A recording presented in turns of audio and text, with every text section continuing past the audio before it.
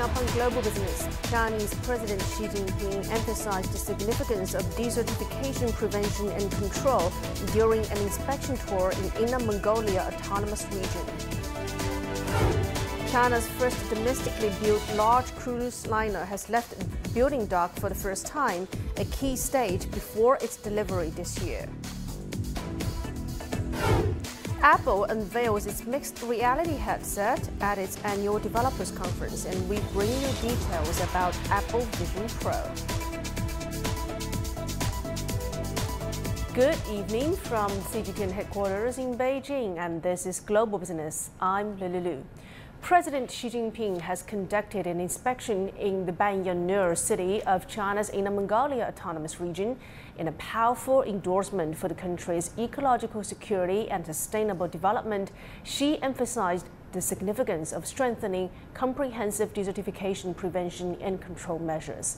During his inspection, President Xi Jinping stressed the importance of comprehensive desertification prevention, emphasizing the long-term benefits and impacts on China's ecological security, strong nation building, and sustainable development of the nation. He said that after over 40 years of continuous efforts, China's sand prevention and control work has achieved remarkable results. While overall improvements are seen, there is still much to be done. Xi highlighted that the period from 2021 to 2030 is critical for consolidating the results of sand control efforts and promoting the high-quality development of the Three North Project, which is an initiative aimed at building an ecological security barrier in North China, Northeast China, and Northwest China. He called for more financial and policy support for the Three North Project, establishing a stable and continuous investment mechanism. Xi emphasized the necessity of implementing systematic conservation and management, calling for comprehensive measures for desertification control. The president said that China should widely carry out international exchanges and cooperation, fulfill the United Nations Convention to combat desertification, actively participate in global environmental protection efforts, strengthen cooperation with neighboring countries, support desertification prevention efforts of countries involved in the Belt and Road Initiative, lead policy dialogue and information sharing among nations, and jointly respond to sand and dust weather disasters. China has been fighting desertification for years, especially in its northern regions. One major project is the Three North Shelter Forest Program, also known as the Great Green Wall. CGTN's Wei Tong has more.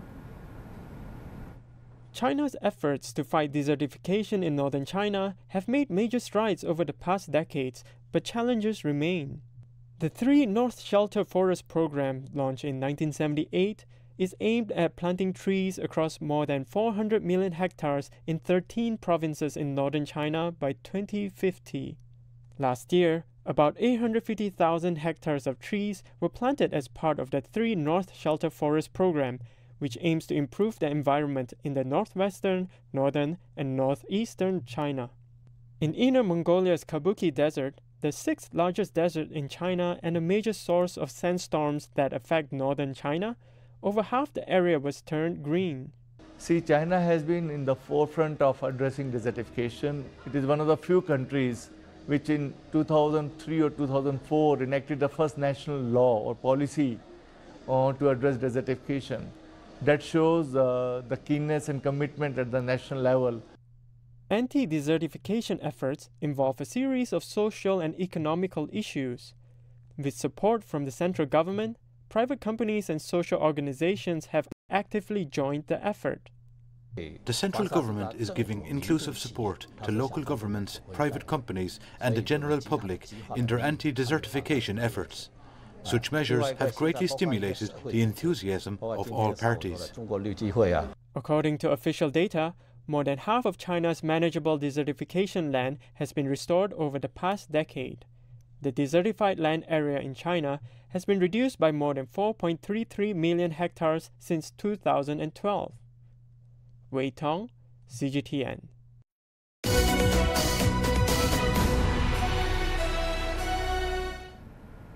China's first domestically built large cruise liner has left its building dock for the first time, a key stage before its delivery this year. CGTN's Wu Bing has more. Adora Magic City is China's first domestically built large cruise ship. After over 3 years of construction, it's left the building dock for the first time. From June 1st, the cruise ship started a series of final tests before the undocking today. And as we can see, the ship is now floated and everything is set for the ship to be moved out of the building dock. The undocking process lasted for about half an hour. Several small ships pulled Adora Magic City to the main channel of the Yangtze River Delta and then moved it to another dock alongside the river. It's considered a major step before delivery. This means that all the installation work on the ship has been completed, and we move on to the commissioning of the system and the final stage of interior decorations. In 2016, China State Shipbuilding Corporation, the country's largest shipbuilding conglomerate, together with Italian shipbuilding company Fincantieri, signed an agreement to set up a joint venture with the aim of developing and expanding the Chinese cruise industry. We all know that before COVID-19, China was already the second biggest market in cruise. And more importantly, we all know the potential that this market has. Therefore, I strongly believe that Fincantieri and CSSC, they are in the best position ever to develop the Chinese domestic cruise market together in the long term. Adora is over 320 meters long and 37 meters wide.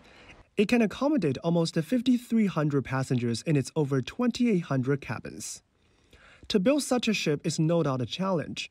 The liner has 25 million components, double the number needed to build an aircraft carrier. After the undocking, the ship is expected to conduct 2 trial sails in July and August. Although it's typhoon season in East China at this time of year, the designers are confident there will be no issues. From the engineering manager's point of view, we just have to do a good job of planning ahead. It is not like typhoons occur every day. We will conduct trial sails when there is no typhoon. But at the same time, we have an emergency plan to pull the ship back to its building dock to avoid any typhoons. The designer says the company has already met its annual goal for new orders this year. With work beginning last year on another, even larger cruise ship, there's no knowing just how quickly this industry may grow.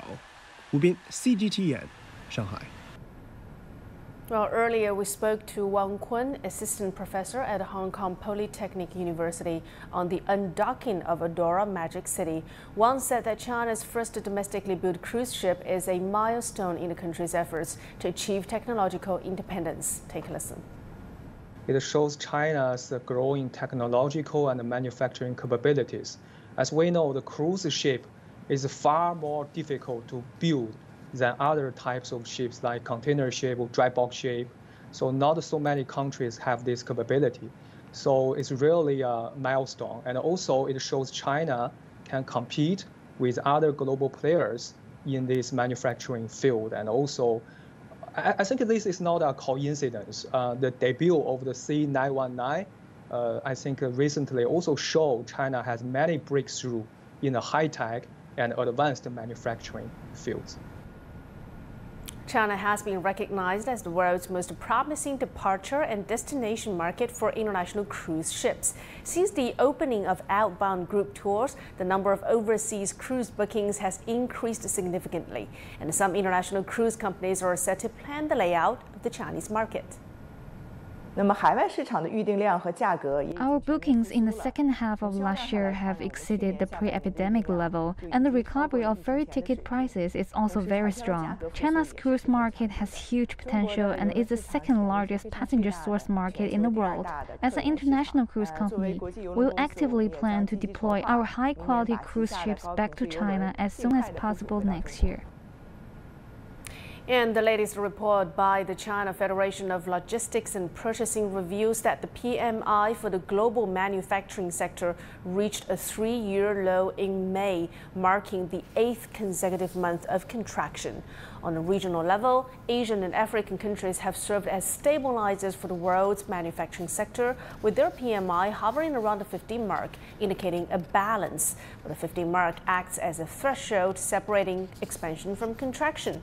However, countries in the Americas and Europe have reported the sluggish factory activities as the adverse effects of tight monetary conditions and high inflation continue to persist. And earlier, Chen Jiahe, who is Chief Investment Officer of Novamarket Technologies, shared with us his thoughts on the current status of the global economy and the global manufacturing sector with us. Let's take a listen. Currently, when we look at the global economy, there are multiple challenges. The rising benchmark interest rate is a continuous challenge. Meanwhile, the inflation that has been put under control in recent months is still a threat. And with this ongoing worrying of inflation, central banks around the world are reluctant to reduce the interest rate, which on the other hand poses a pressure to the economy. Meanwhile, the war is still going on in Europe, which can be a damage to both current economy and future investment confidence. Furthermore, the ongoing trade tension between US and China is also worrying investors and businessmen. And also, let's zoom in a bit on China now. China's composite PMI reached its highest level in May since 2021. What can we infer from that? Well, this tells us about how resilient and strong the Chinese economy is. And don't forget the large growth potential for our economy. Currently, the property sector is still posing some pressure onto the Chinese economy. That is why we can see that the economic indicators are not that high. But the PMI tells more about the confidence rather than the current status. And from subsectors besides the property, such as online shopping, tourism, trade, as well as the new energy sector, we can see that the economy is gradually recovering. All right, Jiahe, which sectors do you think that have the greatest potential for growth in manufacturing? But when we talk about the greatest potential for growth, then that's definitely, first of all, it's a technology, AI related, these kind of things. I mean, traditionally, they're not part of manufacturing, but nowadays it's a kind of new technology that's joining the manufacturing. Also, there is a new energy side, which is really important. Currently, China is picking up very quickly on this side if you look at the growth rate of our new energy sectors. But on the other hand, the traditional side, it shall not be forgot, such as the trade, the manufacturing, the traditional manufacturing, as I say, these kind of things, because they actually provide a large amount of employment. China will host the 14th annual meeting of the New Champions, also known as the Summer Davos, from June the 27th to the 29th in the eastern coastal city of Tianjin. Over 1,500 global leaders and innovators from various fields are expected to attend the meeting this time, which will focus on entrepreneurship, the driving force of the world economy. And still to come here on Global Business, China's new energy vehicle makers reported robust sales growth in May, and EVs are expected to make up 36% of China's car market in 2023.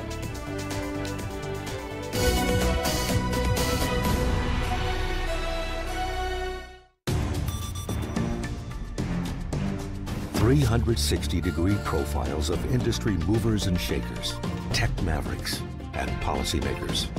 We drill down on their success. We ask how they set strategy and how they navigate in an increasingly competitive market.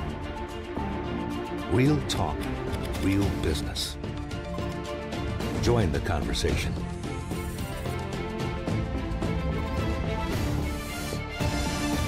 Biz Talk, only on CGTN.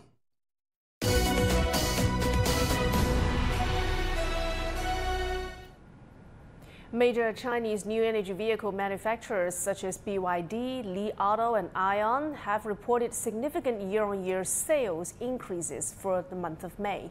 As a result, industry associations predict that sales of new energy vehicles in China will continue to rise rapidly, with an estimated growth rate of about 50% for the entire year. Experts also project that the NEV penetration rate, which refers to the percentage of new energy vehicles in total car sales will increase to 36%. Analysts attribute this growth to tax rebates and improved charging infrastructure, which have effectively stimulated domestic demand for NEVs in China. CRRC Tangshan, a major Chinese high-speed train manufacturer, has delivered the first new energy light rail train for Argentina. That is also the first of such trains to be exported by China. The 6-axle articulated train is powered by lithium-ion phosphate batteries, where the train runs with a maximum speed of 60 kilometers per hour with a flexible passenger capacity from 72 to 388 people. And after being shipped to Argentina, the train will mainly be used on a tourism route in Jujuy province. China and Argentina has recently signed a cooperation plan in Beijing aimed at jointly promoting the Belt and Road Initiative, a move that's set to boost economic and trade ties. Our reporter Olivia He spoke with the director of the Argentina-China Research Center to get his opinion on this key development. Take a listen. How do you envision Argentina's economy benefiting from its partnership with China on the Belt and Road Initiative? We already have a comprehensive strategic partnership with China.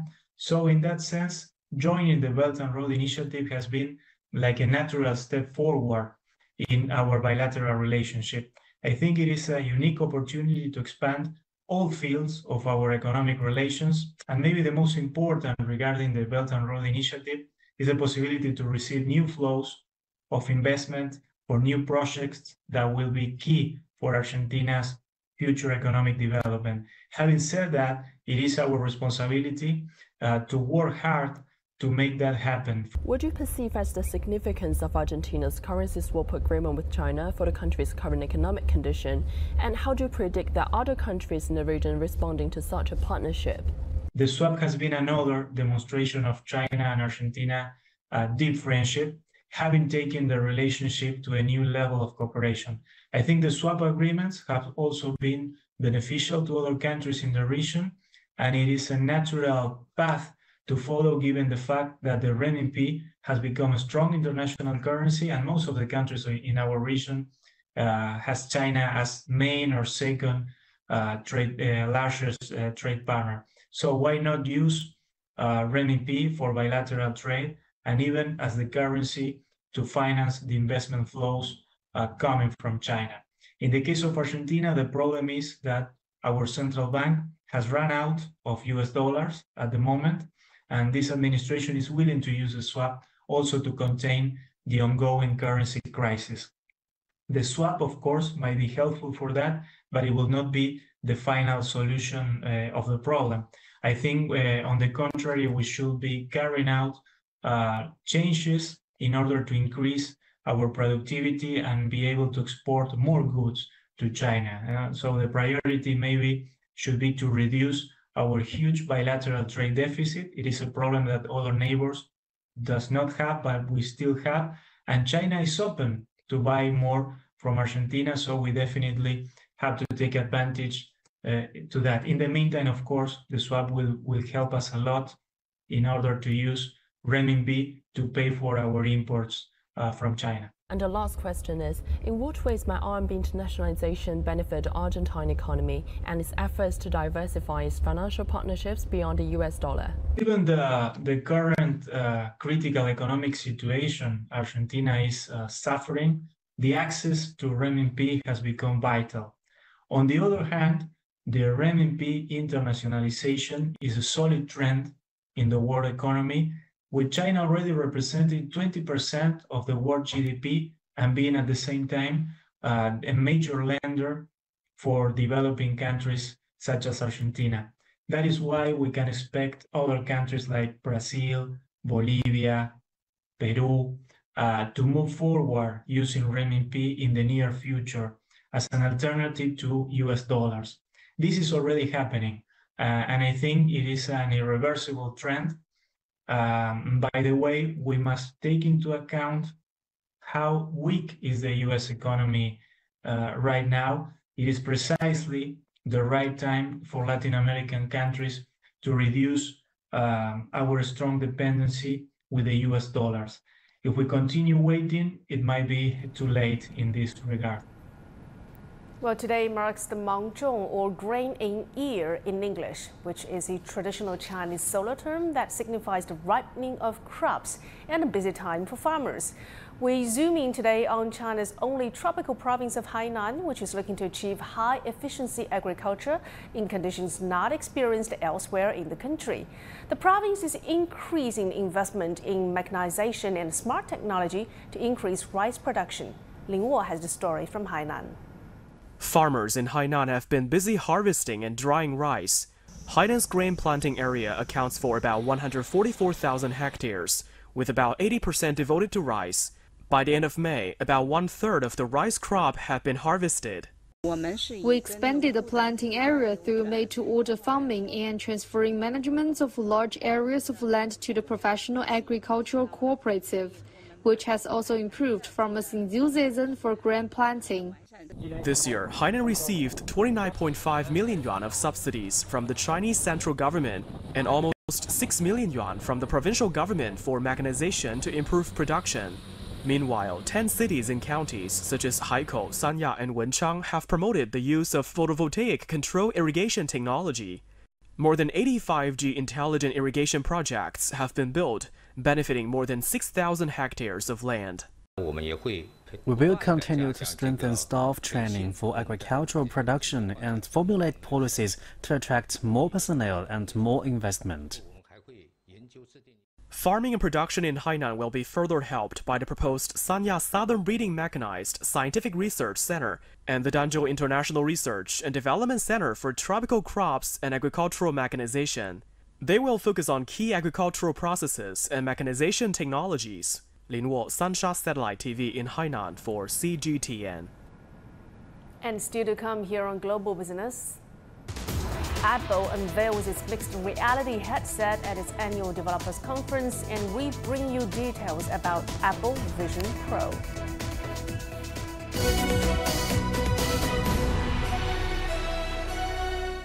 The world economy as we know it is about to change. Global business reports highlight emerging markets, developing countries, and dynamic sectors worldwide. We feature top analysts and newsmakers to provide perspectives on every facet of business. From an on-the-ground perspective, we provide you with balanced and objective assessments.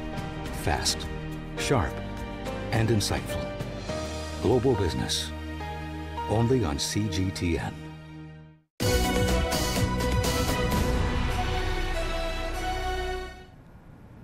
Tech giant Apple is going all in on the world of mixed reality.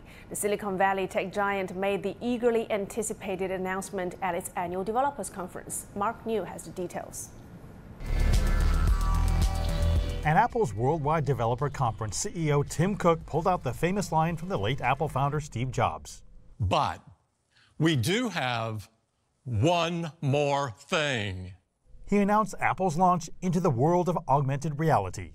Today, I'm excited to announce an entirely new AR platform with a revolutionary new product. And here it is. It's called Apple Vision Pro, part of a category the company calls spatial computing. The headset is a mixed reality device where images are overlaid while the user maintains vision in the real world. We set the ambitious goal to design an incredibly intuitive input model for spatial computing, one that could be used without controllers or additional hardware. Apple Vision Pro relies solely on your eyes, hands, and voice. Icons respond to where one's eyes look. Gestures allow users to select and scroll.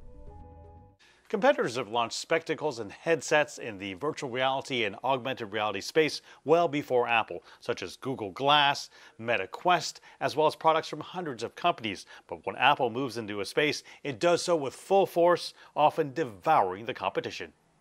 One of those competitors is Chinese company XReal, which first launched its AR glasses in 2020.